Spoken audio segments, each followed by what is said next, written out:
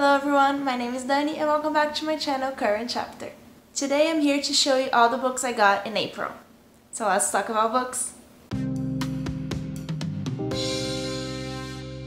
So in April I went to a library book sale and I bought 14 books. So that was amazing. It was so cheap.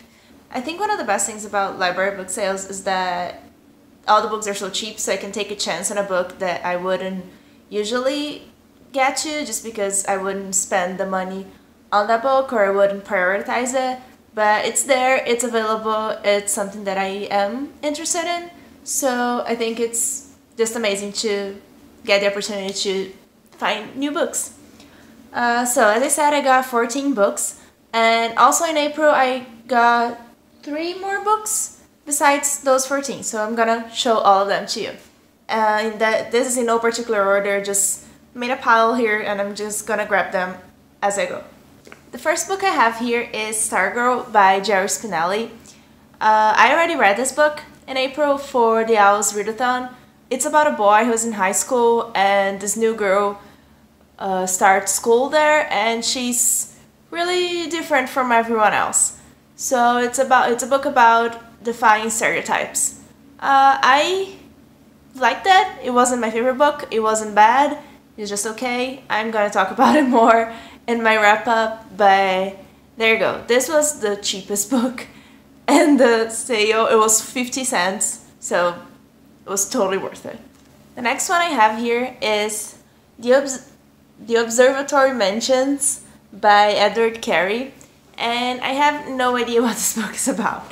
It was totally a cover buy. It's so cool how the cover and the back of the book are drawn as if it was chalk. And my husband and I thought it was really interesting just because of that. We have no idea. If you have read this, let me know. I read in the back here and it doesn't say much. Just a second. So, I just reread the back of the book because I didn't remember what this was about. And it's about a boy who lives in this mansion they call Observatory Mansion. I already forgot. And he has a room in this apartment where he collects all the things that he steals. All the people that live there are misfits, and he steals things and he keeps this in this room. And one day a new person moves to this house and just things go from there. I have no idea what this is like. If you have read this, let me know. I would love to get some thoughts on it, or maybe not. Maybe if you just think I should just read it without knowing anything, also let me know. It's a really cool book, so that's why we got it. Next we have Pattern Recognition by William Gibson.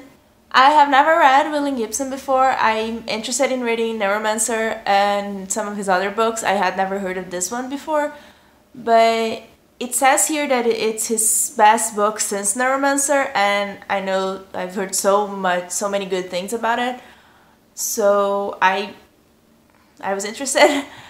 And I don't know, I also don't know much about it. It's a series also, a trilogy or something, and it seems really cool. It's sci-fi. Then we have Will Grayson by John Green and David Levithan. I have never read any David Levithan, and the only John Green I've read was The Fault in Our Stars a really long time ago. And it was weird because I didn't like the story, but I loved his writing, so I wanted to read for his writing. But I don't tend to enjoy YA romances, YA contemporaries, so that's why I didn't like it. It's just my thing, it's just my taste in books. So I wanted to read more John Green but not romance, so this was recommended to me, and when I found it there, that was my opportunity to buy it. It's written by these 2 authors and it's about 2 boys who meet one night and they're both called Will Grayson, and that's what leads the story from what I know. Let me know if you've read it, if you recommend, and if you also have any other recommendations from John Green that are not romances or just books that are written like what John Green writes, because I really like his writing, but I don't like YA romances, so that's where we're at. Then we have 1,000 Pieces of You by Claudia Gray. This cover is also super cute. This was also a cover by, I mean, all these books, I had a bigger pile of books than this during the book sale, and I took some of the books out of the pile and I didn't buy them. So it wasn't simply a cover buy for any of these. I actually looked them up on Goodreads, and I didn't care much about the ratings, just I read the story and a few of the reviews just to see what they were about. But this was one that was kind of interesting to me. I know it's a sci-fi story that people travel between worlds or cities or dimensions or something. I know since I bought it that it heavily focuses on the romance, so I will take that in mind going into this book. But it was something I was interested in. I'm not expecting too much of it, so that could be a good thing. Let me know if you have read this and what you think. Then we have The Nowhere Child by Christian White. This is a thriller. It's about a girl who disappears, who's kidnapped when she's 2 years old. And it tells a story when she's older and she's realizing that she's the girl who disappeared, and it was a famous thing at the time from what I can tell. And she goes back to meet her real parents and try to figure out what happened. I don't know if that's already telling too much. That's what it says on the book, so this is what I know about it. I love thrillers and I haven't heard anyone talking about this, so that made me want to buy it, because when I see a lot of reviews about a thriller, I kind of go into expecting something already, so it's good to have a thriller that you don't know anything about. So this one is one of those. I also got Wicked, The Life and Times of the Wicked Witch of the West by Gregory Maguire. I have watched the play. I'm not sure if it's directly related. I would assume it is, and I really loved it. I really like The Wizard of Oz, although it's been a real long time since I read it. I should reread it. It's really cool. And this is a story about the Wicked Witch of the West, which is the villain in The Wizard of Oz, and this is kind of her backstory, saying how she became that way and that not everyone is all bad. The play was really awesome. The songs are amazing, and I really recommend it if you have the opportunity to go, and I'm really curious to read the book. Then I have one that I don't know what's going to happen with this book, but it's called Cult X. It's by Fuminori Nakamura. I probably said that wrong. And this was actually a cover by, this is like hollow, and it's like a lot of horror things happening here. I got this book because right by the time when we went to the sale, we were talking about, I don't know, a TV show or something that had a cult in it, and we just thought it was really interesting how cults work, especially in literature, because in real life they're simply scary. And I found this book and I thought it was really interesting. It's Japanese. It's translated by Kalau Aomoni. Probably also saying that wrong. And this actually has a really bad rating on Goodreads, but we were just super interested to see what it's all about. I don't know. Let me know if you read it, if you heard about it. I've never heard about this book before, and I just thought it was really cool. All the drawings. I don't know if you can see specific things, but it's all really creepy, and it's hollow. This was totally a cover buy. And next we have Magpie Murders by Anthony Horowitz. This is a thriller story, but it's about a writer who writes thriller stories. So it's about it's a story within a story, which is something I think it's very interesting.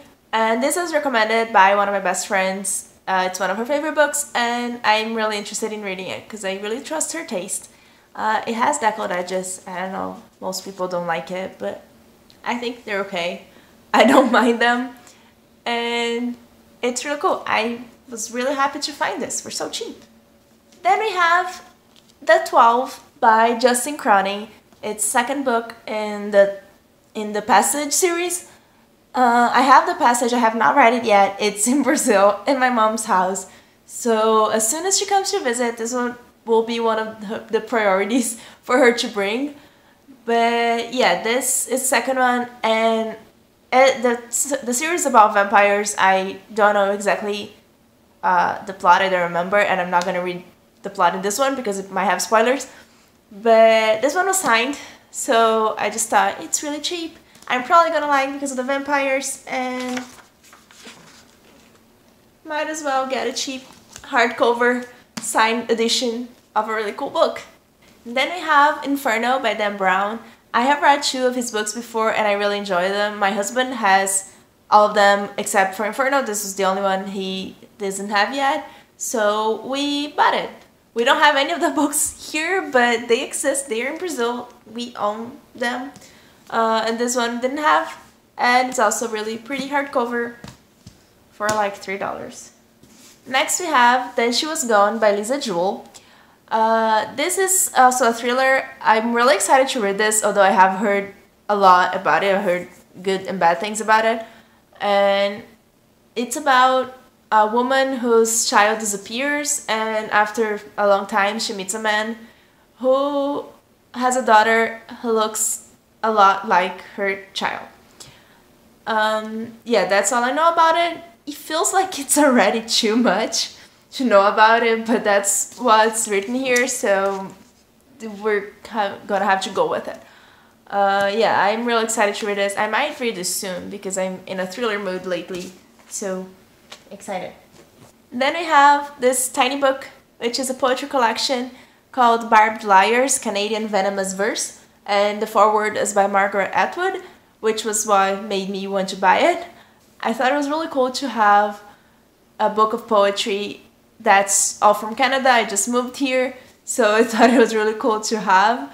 It's really old.